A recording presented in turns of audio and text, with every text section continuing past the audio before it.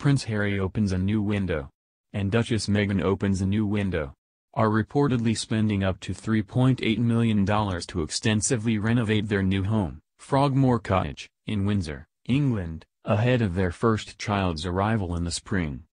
The Times reported opens a new window on Friday, January 11, that the royal couple are spending a small fortune to convert the Grade 2 listed property located near Windsor Castle from 5 apartments into a family home. Planning documents published by Windsor and Maidenhead Council revealed the renovation will include a green energy unit costing more than $60,000 to provide heating and hot water for the house. The couple are also planning to add fireplaces, staircases and a floating floor, but will keep the original floorboards and shutters. Kensington Palace announced in November that the royals are moving from their current residence at Nottingham Cottage in London to Windsor.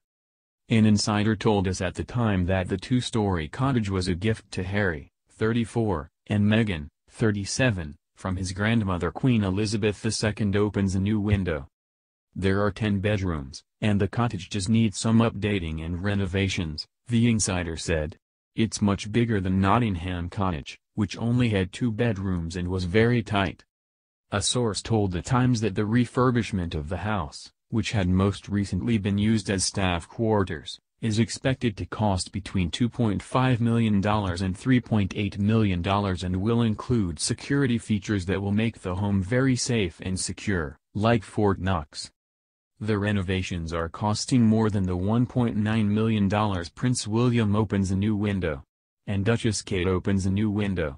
Spent renovating their Norfolk home, Anmer Hall, but that is because Frogmore Cottage is in an extremely run-down condition and is needing a lot of TLC and heavy restoration to bring it up to standard ahead of the Duke and Duchess's moving-in date, the source told the newspaper.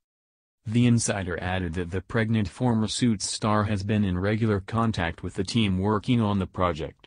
While the conservation work is being funded by British taxpayers in the form of the sovereign grant, the couple, who wed last May, are paying for the fixtures and fittings.